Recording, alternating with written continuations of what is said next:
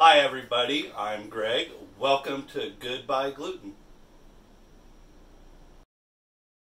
Saying goodbye to gluten does not mean saying goodbye to great food and great taste. So please like this video, share it with friends, and subscribe to our channel. So today we are making fish and chips. So let's see what you're going to need to make this awesome dish your family's going to love. 1 tablespoon of baking powder. I like Clabber Girl because it is gluten-free. See? Right there. Gluten-free. Okay, 1 cup of cornstarch. 1.5 cups of flour. This is gluten-free Bob's Mill 1-to-1. You want to divide it into 2. 1 cup, 1/2 cup. Okay, you want 12 ounces of like beer or cider. This is cider battered. Now, if you are non-alcoholic family, whatever like that, you could just use normal cider, which is quite fine, or you can like go ahead and get a non-alcoholic beer. You want a few lemons or limes for garnishing and to squirt on the stuff when you're finished. 1/4 teaspoon of paprika and onion powder, 1 of each. You want a teaspoon of salt and a teaspoon of black pepper. Okay, and then a whisk and a spoon, and about 2 pounds of white fish fillet. These are cod. You can use trout or halibut or pollock. They're perfectly fine. Cod, I feel, is the best out of all of them. They taste the best, and they come in fillets like this, so they're really good. But for the video, I'm only using 1 pound of fillets, okay, because it's only going to be me and my son eating the fish today. Now, also for garnish, if you want, you can use a little spritz of malt vinegar, or you can use apple cider or rice, or none at all. So let's get the cooking going. Okay, for your chips section, you can deep fry the chips, which is quite fine. But what you'll have to do with that is cut up the potatoes first, deep fry them in cooler oil, like about 300 for about 10 minutes. Pull them out, let them completely cool, and then return them to a hotter oil when you want get the crispiness, okay?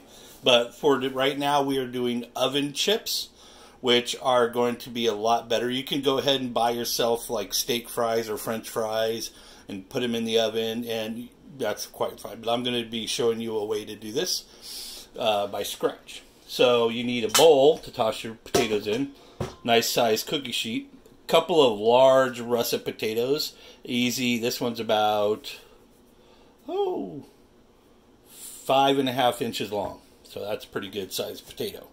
Okay. They usually call them baking potatoes because they're great for a baked potato. Okay, you're going to need yourself about 1/2 teaspoon of onion powder, 1/2 teaspoon of paprika. You can these spices are optional. You can actually add a little chili powder, a little bit of dried parsley. That's really good too. About 1/2 teaspoon of black pepper and 1/2 teaspoon of salt.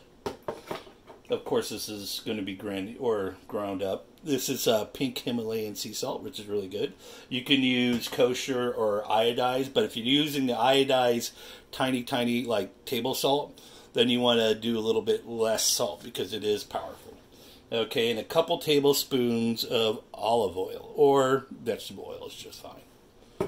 So let's see what you're going to need for the fish.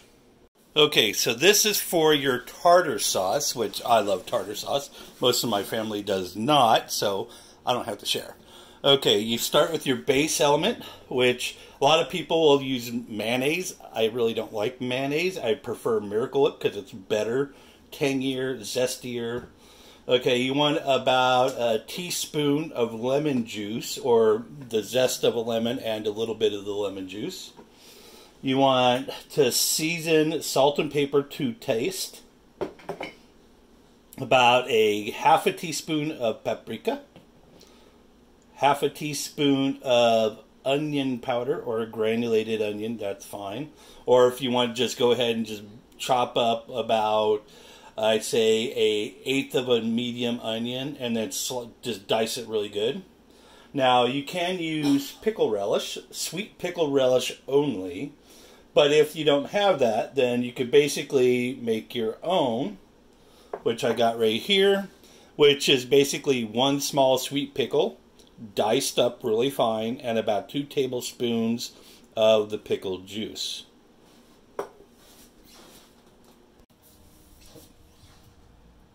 Okay, so we're doing the tartar sauce first. Go ahead and get that cup of Miracle Whip, or mayonnaise if you want. I have a friend of mine who loves Fleischmann's, and I don't know why, because I don't like it. Okay, our little bit of lemon juice.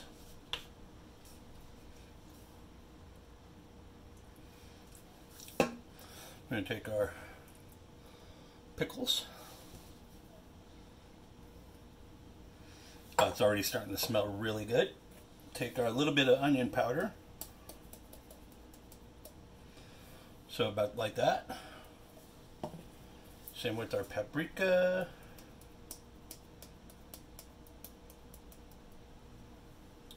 Put that in there.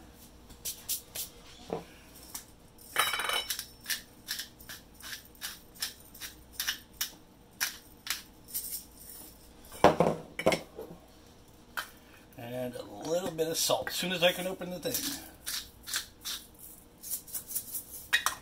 Okay. Just go ahead and stir it up.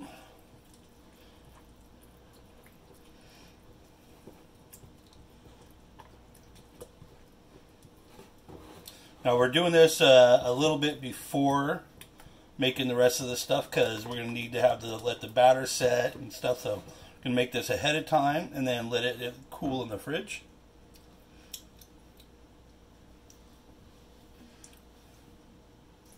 A little bit more lemon juice in there.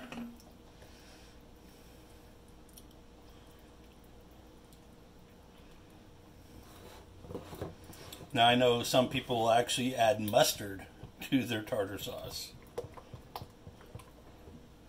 Give it a taste. That's not bad at all. Okay, so now we're going to start with the batter. Take the first part of the flour, because we're not going to use the other part. And if it looks smaller, because I'm only doing a half a batch for the actual video, but this will feed about 6 people, 4 to 6 people. So I basically halving all of the ingredients just for the video, but you don't have to. Yes, that's the ice cream man driving by. So paprika.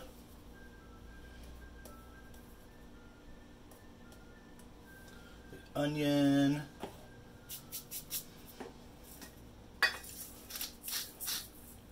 Like I said, you can actually add other spices in there if you like, you know, Italian seasoning, basil, marjoram.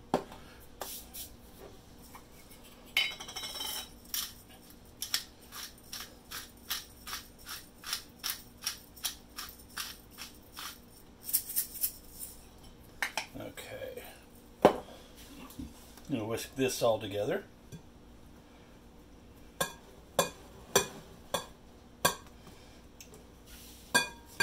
Okay, now I'm going to use half of the liquid.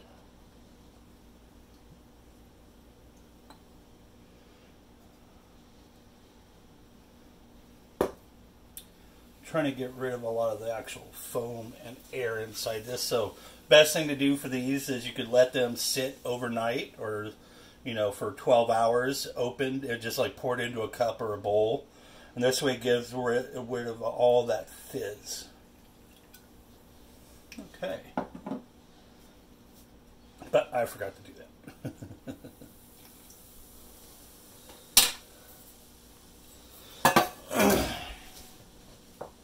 Oops.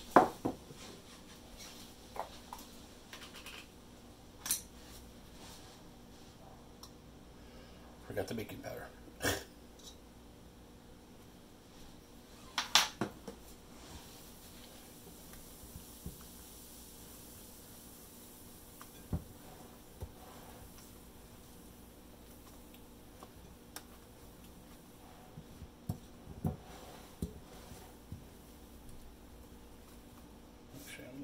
Whisk. Use that more because that'll break up that stuff faster.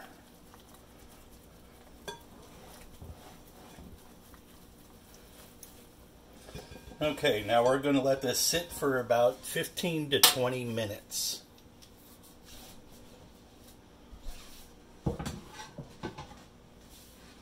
While we're doing that, I'm going to prep my cod fillets.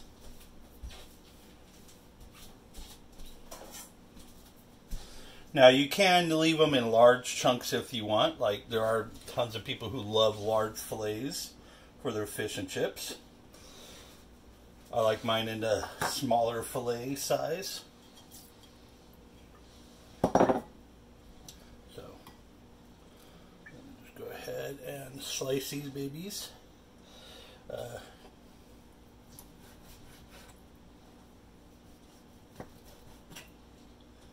Into 1/2 inch sections by 3 inches,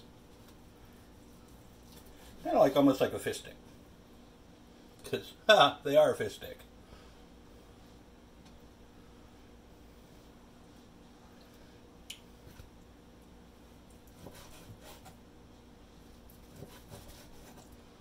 Now you're like, wait a minute, he's not going with the grain this time. You really don't have to.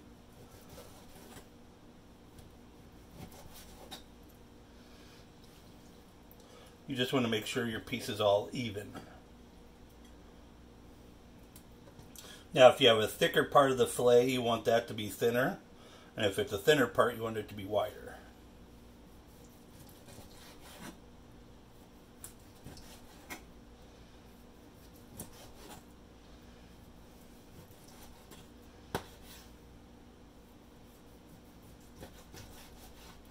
Okay. Now we'll get these into the refrigerator to, actually, no, we're just going to go ahead and leave them there because it's only going to be about 20 minutes. Let's prep the potatoes. Okay, so we got our potatoes. Excuse me. Like I said, I'm only doing half a batch, so half the potatoes. Now, you can just go ahead and chop them into really thin pieces, or you can cut them in half and then do the exact same. So I'm actually going to go ahead and half them.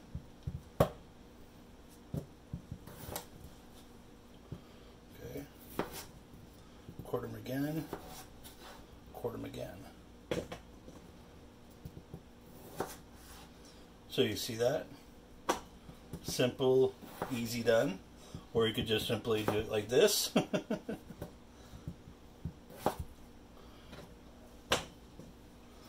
Pretty fast, pretty easy.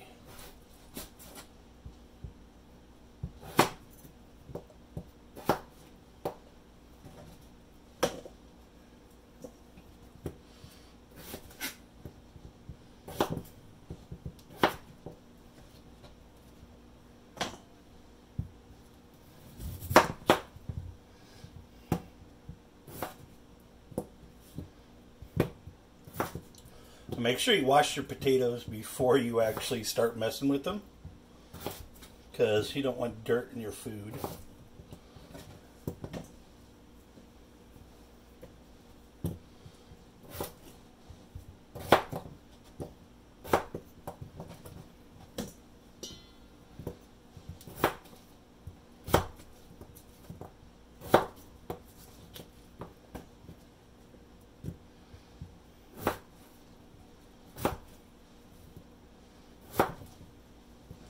Oh, see? Nice little wedges.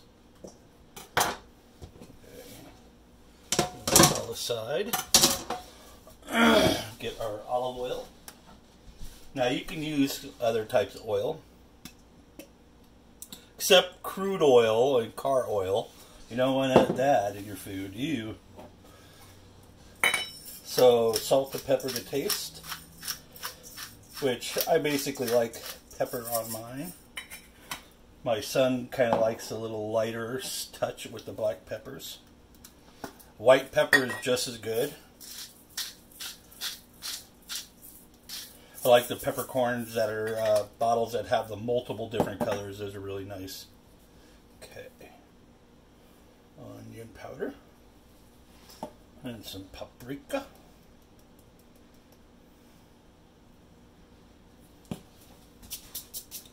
Okay. And just go ahead and toss them until they're evenly coated. Swirl, toss, toss, swirl, toss. And you notice how they're starting to get nice and coated. This way I'm not having to mess with my hand, but if you want to, go ahead. But you get more on your fingers than you do on your potatoes. Okay, we got that set up. Now here's the trick I want to show you guys. Yes, this is where I'm going to have to use my fingers. Okay, I'm going to set these guys up on their back sides. So the skin is down.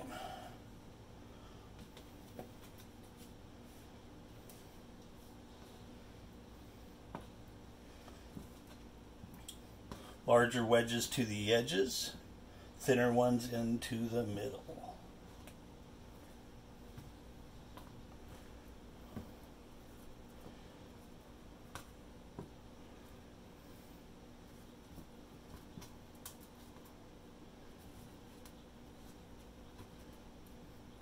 The reason why I like doing it with the skin side down first is because when they start to cook in the oven, they won't like connect or stay stuck and you have to like squish them or use a spatula.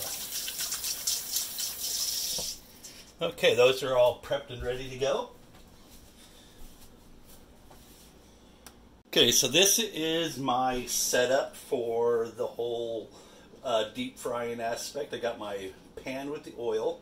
I got a candy thermometer, which is really great to tell what temperature the oil is, because once you put a few pieces in there, that oil temperature is going to drop. So you don't want to just keep pumping stuff, so you have to let that oil temperature heat up for a few seconds prior to putting in your next batch.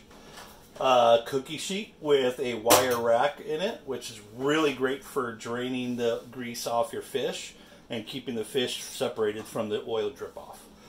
And then right here I have a thing to put my thing, and then this is a slotted spoon, or I forgot what they call them, but you go to the Asian food store areas and you can find these around wok sets. They're really awesome. I use this with my wok. And that's what I'll use for scooping out the fried fish out of the oil. Okay, while you're getting your batter set and let it set your oven to 400 degrees.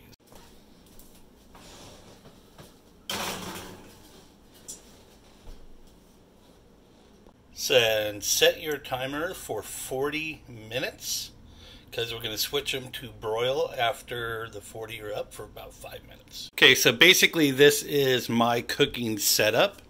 So I got my hot oil over here because I'm limited in counter space, obviously, for my oven and stove area. If you have an island, you know, whatever, that's good for you. So I got my fish and dredging and batter there, which basically you'll dredge, dip it in the batter, carry the bowl over, dip them in there. So we still got 33 minutes on there, so I'm going to go ahead and start my oil heating up. We're going to try to get this to 360 degrees, which is right there. Okay, so the cooking oil is at its proper temperature. And it's amazing how quick and fast this will go up and down. So we're going to work in batches. I'm going to do about 4 to 5. Actually, we'll do 6. Just do a light, quick dredging. If you want to salt your fish before you can or season it, go ahead. I'm not going to. I'm just going to go ahead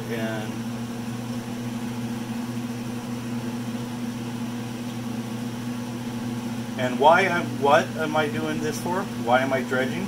Because one thing this is going to need, the batter needs something to stick to. So I'm just going to go ahead and shake off the excess and then right into the fryer. Actually, I'm just going to go ahead and drop them in as small batches. Flip, flip, flip, flip.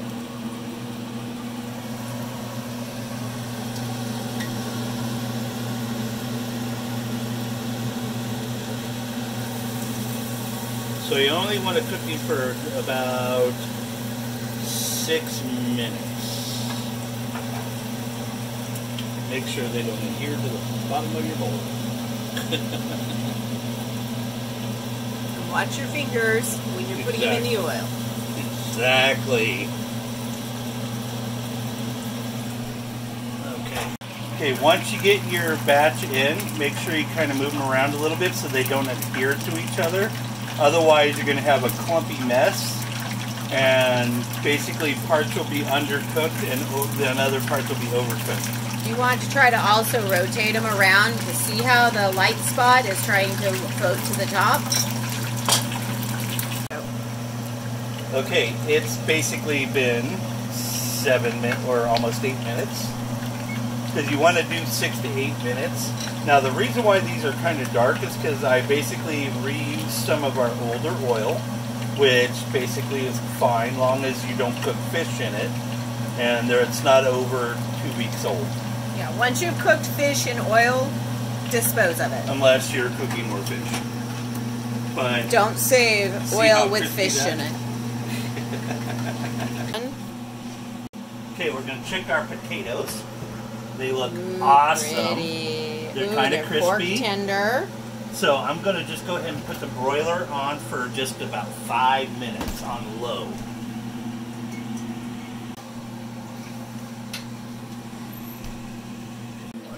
I'm going to let these cool because they are looking awesome. This was 3 minutes under the broiler. And here is your finished product, a nice healthy meal of cidered battered fish and chips, all straight for your family to love.